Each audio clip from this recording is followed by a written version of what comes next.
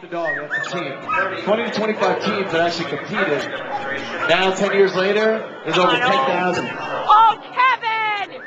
Now, because the dog did not go in yet, he still gets to throw it because he still has 25 seconds to get the dog in. However, Kevin used to be normally throwing outdoors, obviously not realizing his own strengths, going to move himself up to make sure that doesn't happen once again.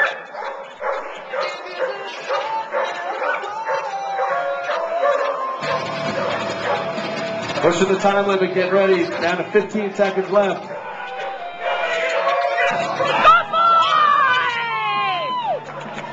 Good top, good extension.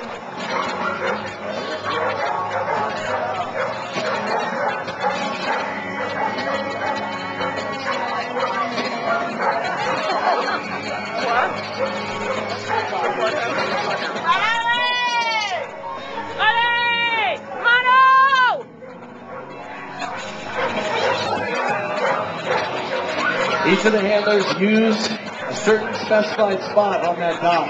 Good boy! To get the best possible jump out of their dog.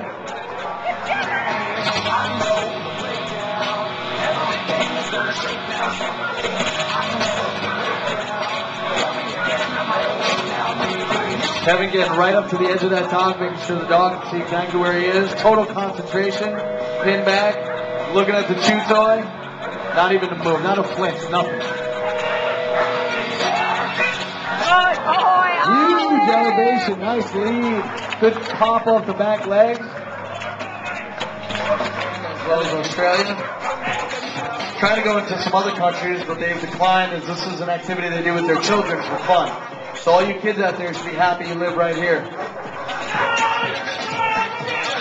good boy! Nice jump, good hang time, Ollie, just kind of gliding in the air.